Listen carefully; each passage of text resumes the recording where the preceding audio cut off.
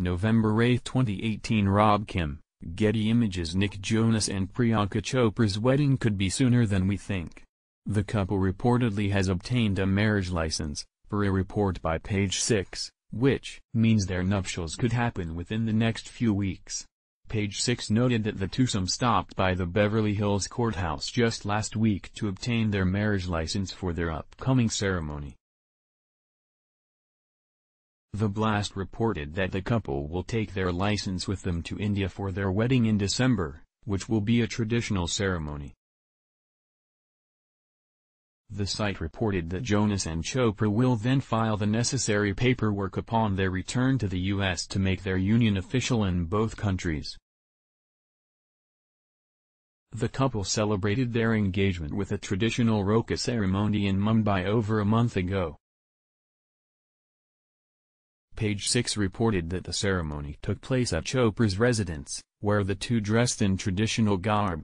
The event was captured by both Chopra and Jonas on their respective Instagram accounts.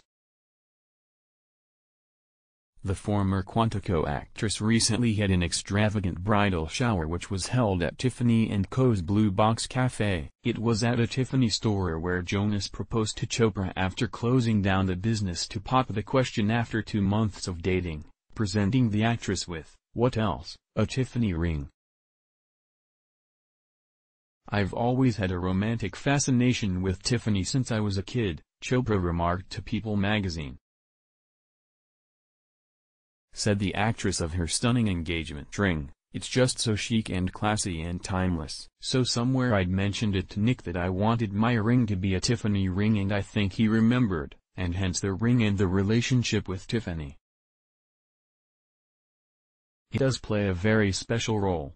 Chopra also flew to Amsterdam with soon-to-be sister-in-law Sophie Turner and a bunch of her closest friends for her bachelorette party.